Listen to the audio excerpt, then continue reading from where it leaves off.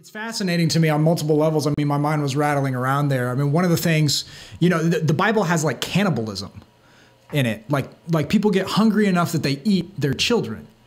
And that's really, really dark. And a lot of people would look at that and they would say, hey, therefore the Bible's an evil book. But the reality is if that stuff wasn't in there as an accurate historical record of things that happened in Judah, they would have said the exact opposite when the Cold War came around and people were starving to the degree that they had to eat other people. Like that actually says things can get this dark and this sad. Things can actually get this bad. And that honesty actually draws us farther to the God who is not about these things, but actually is the God of life, doesn't want us to murder precisely because he wants to sustain and provide for us. So it's interesting, when you're talking about he cares more about our honesty than about us having every thing dotted. There's a counselor who says often with his wife he is right, but he is wrong at the top of his lungs. And I guess the opposite of what you're advocating there is that we be wrong, but right at the bottom of our whispers and at the bottom of our sobs. And I really like that because that honesty actually leads us into truth. You said at one point along those lines that a true thing poorly expressed is a lie. I have two questions on that. The first is a false thing well expressed still a lie?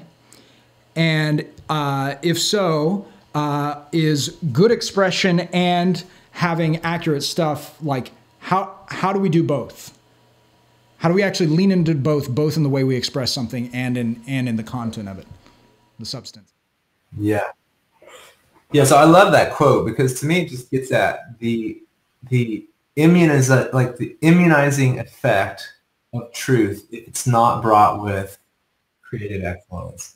So if we're just giving people the doctrine without letting them feel it or experience it, we're basically making it harder. We're making their skin thicker over time, and they're like giving them just enough so that their body doesn't think they need any more.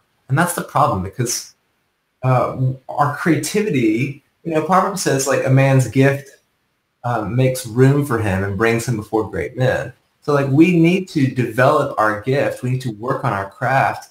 But that's not like what I don't see basically in like the Christian art scene is a bunch of people who've really worked on their craft. A lot of our art looks more derivative than original. It sounds more, imitative than pioneering. So I don't see that. I see good people doing good stuff, but I don't see like brilliant, like hard work where we're really pushing ourselves to go further.